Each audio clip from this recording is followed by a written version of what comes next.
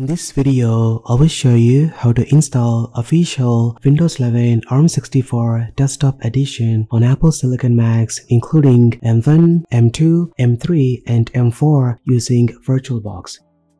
Recently, Oracle has released a new version of VirtualBOX that allows running Windows 11 smoothly. With VirtualBOX 7.2.2 or later, you can easily run Windows 11 inside a virtual machine on any Apple Silicon Mac. For demonstration purposes, I used a MacBook Air with M4 chip in this video. The procedure is the same for any Apple Silicon Mac. To install Windows 11 on Apple Silicon Mac, you must reserve a free space of at least 60 GB or more. Then open your web browser and navigate to this link, scroll down a bit and click the button to download the Windows 11 ARM64 ISO file.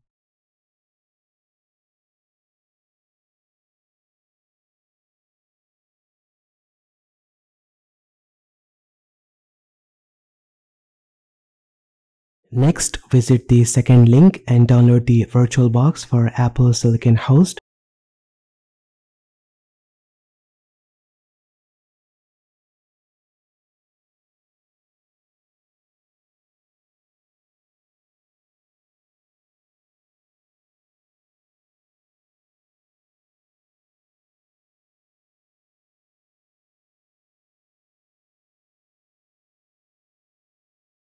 Once all the downloads are complete, place the files to an easily accessible location on your Mac for convenience.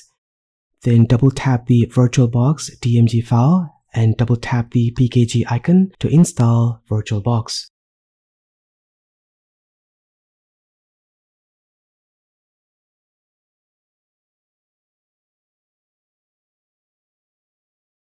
Now once it's done, open VirtualBOX from the app folder or launchpad. Now this is the main interface of the VirtualBOX. As you can see, we are running the latest version. Now let's start by creating a brand new virtual machine for Windows 11. To begin, click the New button, enter a name for the virtual machine. This is the folder location where all the VM files are stored. Next, select the OS type as Windows and the version as Windows 11 ARM64-bit. Then click on Virtual Hardware. Allocate at least 4 GB of RAM and 4 CPU cores or keep the default settings. If your Mac has more system resources, assigning more RAM and CPU cores will improve the performance. In my case, on my M4 Air, I'm using 8 GB of RAM and 5 CPU cores, and make sure EFI is enabled.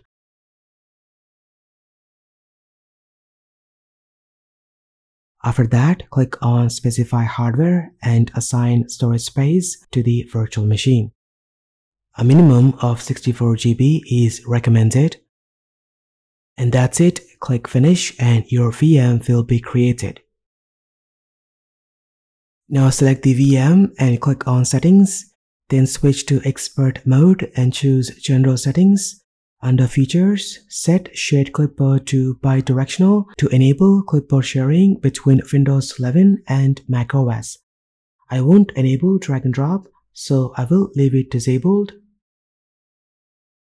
Next, select the display from the sidebar and increase the video memory to maximum.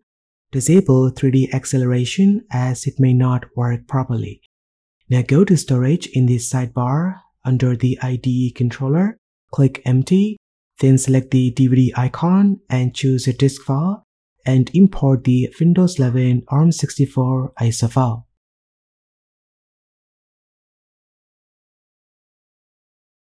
Now let's configure network. You can use the default NAT. And that's it, we have configured the virtual machine. It's time to start the VM.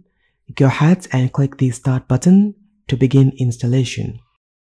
You may see pop-ups asking for system permissions.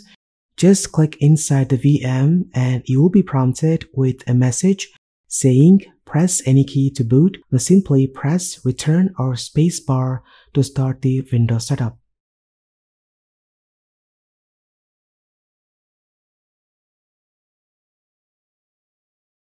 If you miss it and end up seeing black screen, simply reset the virtual machine. Before installing Windows 11, we need to grant the system permissions for the VirtualBOX and virtual machine to run properly. Open System Settings and enable the required permissions.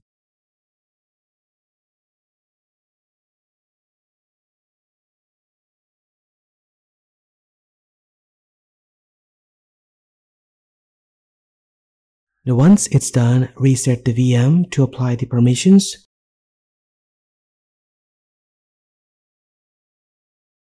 Again, click inside the VM and press any key when you see the boot message. Now keep in mind, when you click inside the virtual machine, the cursor is captured by the guest OS. To release it, press the left command key on your keyboard to regain the control on the host OS. You will now see the Windows 11 install screen. Now let's increase the VM window size. To do this, click on View and enable Scaled mode. Now you can freely resize the VM window. Now follow the on-screen instructions to install Windows 11.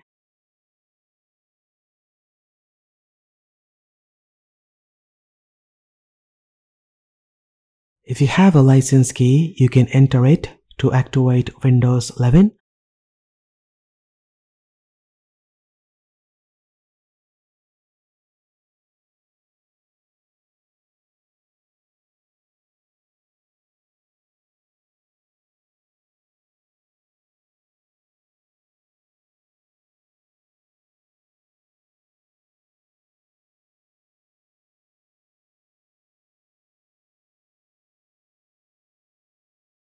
After installation, the virtual machine will reboot into Windows 11.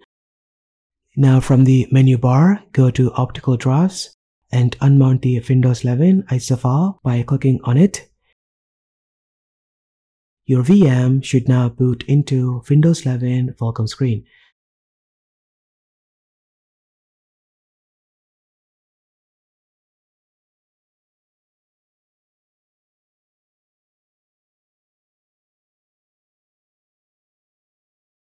Now go ahead and choose your country and keyboard layout.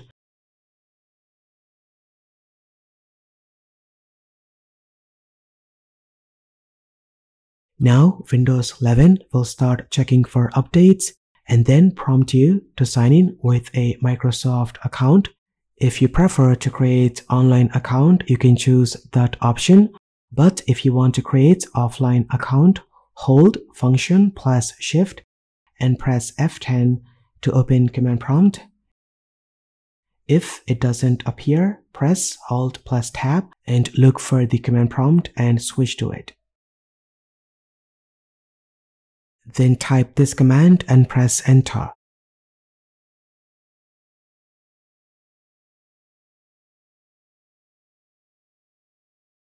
This lets you skip the online account setup and create a local user account instead. Now simply enter the username and password, then press the Tab key to scroll through the privacy questions.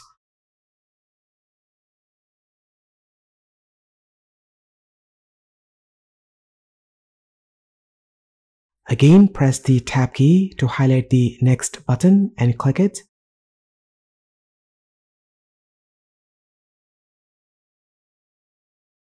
Finally, configure your privacy settings and complete the setup.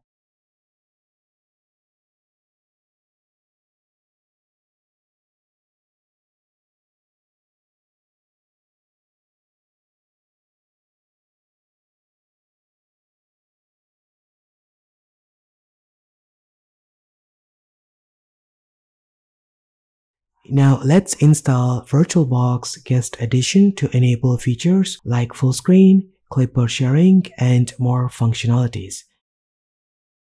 Now from the menu bar, go to Devices and select Insert Guest Editions CD image. Once it's mounted, open the File Manager, click on the CD drive from the sidebar.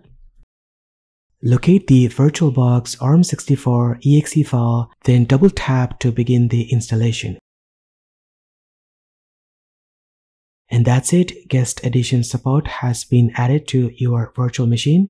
Then turn off the scaled mode from the menu bar and restart the VM to apply these changes.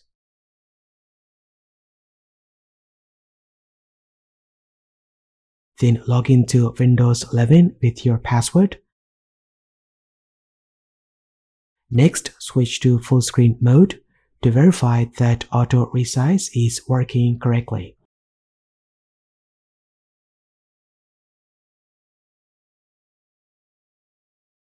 If you notice the screen resolution seems a bit weird, let's fix that. Open Settings, System Display in Windows, and set the scale value to 200% for best clarity. Now the UI elements and the text should be crisp and clear.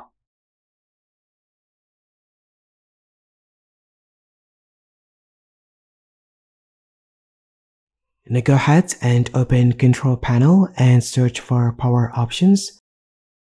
Then create a new power plan with High Performance mode to improve the speed of your virtual machine.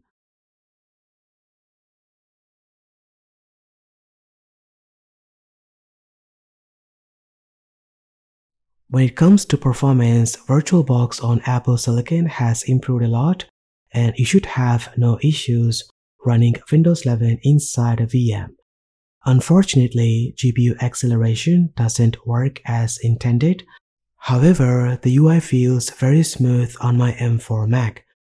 Now for tasks like browsing, document editing, coding, and web development, VirtualBOX provides excellent experience even for average users.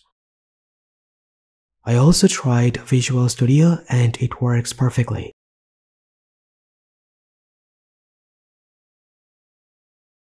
As a bonus part of the video, in case you decide you don't want Windows 11 anymore, you can easily remove it. Now first, turn off the VM.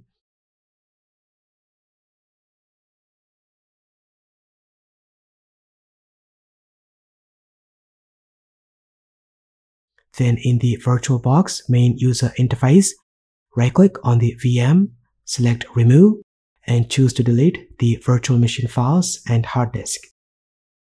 And that's pretty much it. This is how you can install Windows 11 on Apple Silicon using VirtualBOX. Let me know what you think about this. If you have any questions or queries, do post them in the comment section down below. Thank you so much for watching. This has been KSK Ryle. I will see you in the next one.